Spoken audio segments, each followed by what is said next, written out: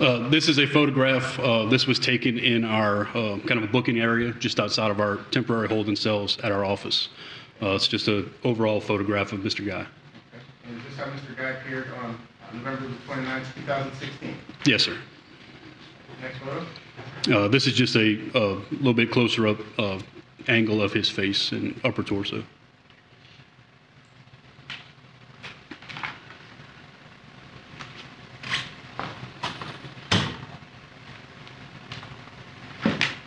And did you have the occasion to observe the physical appearance of Mr. Guy with regard to any injuries that are apparent on his body?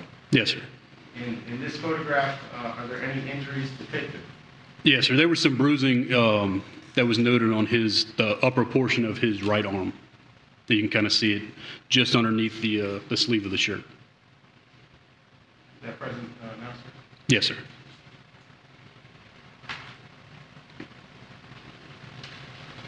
Next photo, sir. This is a photograph of the portion of his body. In this photo, are there any apparent injuries obvious to you? Yes, sir. There's on his, what would be, I guess it's his right thumb, there's an injury that's noted. Also on it, it's kind of hard. Can you zoom in just a little bit?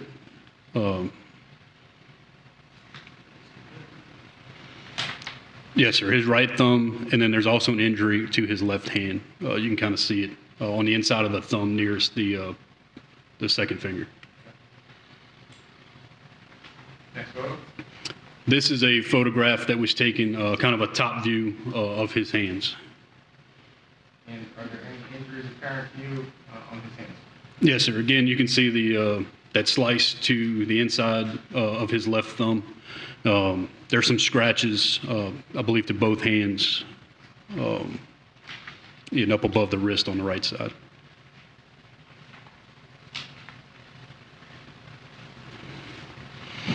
Next photo. Again, this is just kind of a wider view of that previous photograph. Next photo. This is a close-up photograph of the injury to the left thumb. And you can see that at this point, it looks like it's beginning the healing process, starting to scab up. Next photo. This is a photograph of just the underside, the palm side of his hands. Again, you can see there's a slice on his right hand, also several scratches on both palms.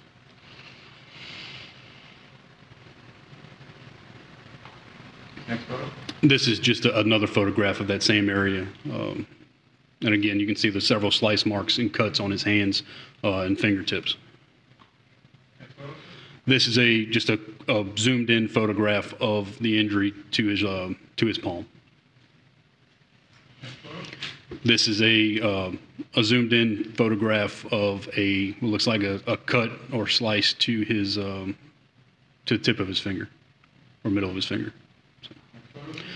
This is a photograph, kind of a close-up photograph of that bruising that I spoke of earlier on his right arm. And there's also a scratch at near the crease of the elbow.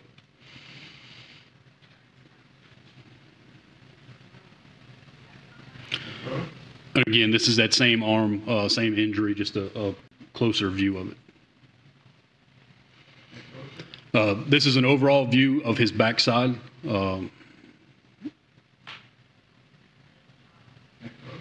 This is a more focused view, kind of capturing the upper portion of his torso, or the back. Any injuries apparent to you on the back of his arm, sir? Can you zoom in a little bit towards the right? I'm having trouble seeing on the screen. Yes, there's what appears to be scratches on the back of his right elbow. And again, that bruising that we saw on the front view of the upper arm, it's a little more apparent here in this photograph from the backside. When you say bruising, is that one arm or both? It appears to be both arms.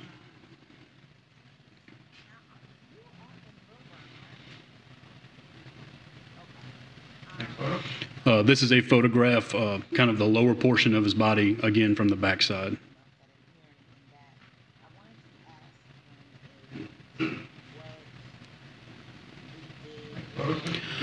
This is a photograph of the front of his legs. We had noticed that there were some scratches and bruising on the upper portion of his legs that were initially covered by his shorts. We had him raise his shorts up so that we could photograph those injuries.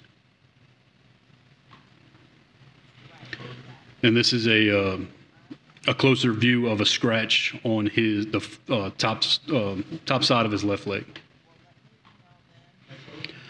This is a photograph of a back profile with his shirt removed.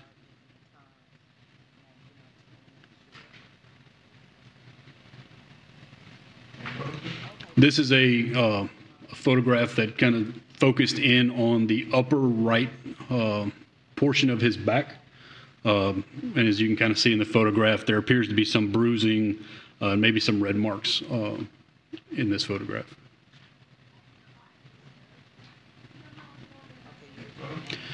This is a side profile of Mr. Guy.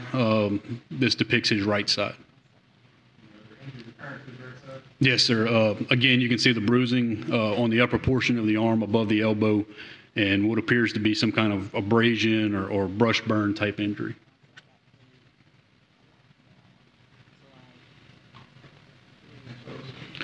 And this is just another photograph of that same profile. This is a more focused, zoomed in photograph of that same arm and those same injuries.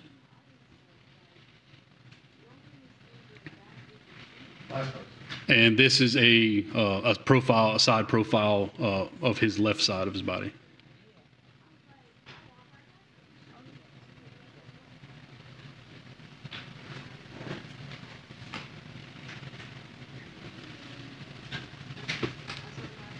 Your Honor, I want to make a correction. It's actually exhibit 649 through 671. 671? Yes, sir.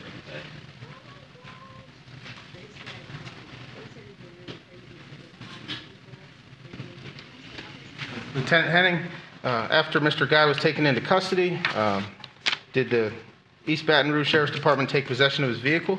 Yes, sir, we did. And was his vehicle parked at the location where he was taken into custody? Yes, sir, it was. And what did you do with his vehicle after it was impounded? Once the vehicle was impounded in our crime scene garage, we obtained a search warrant for that vehicle. And did you ultimately conduct a search of the interior of the vehicle? Yes, sir. Myself, our crime scene personnel, as well as the detectives from Knox County. And was that documented through the use of photography? Yes, sir.